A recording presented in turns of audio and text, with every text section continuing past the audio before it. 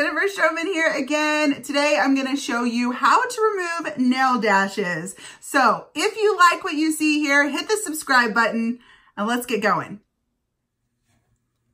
Step 1 for removal is to soak your fingers for about 10 to 15 minutes. After soaking, apply a little bit of pressure on the side of each nail and simply take off each nail.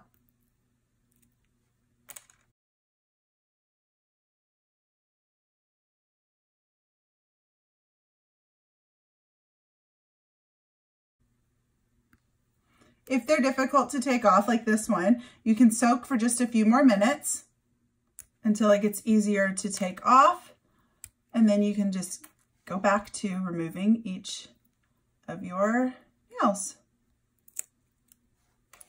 All done. Now, to get off any excess glue or any residue on your nails, use the buffer that comes in the box. Use the pink side.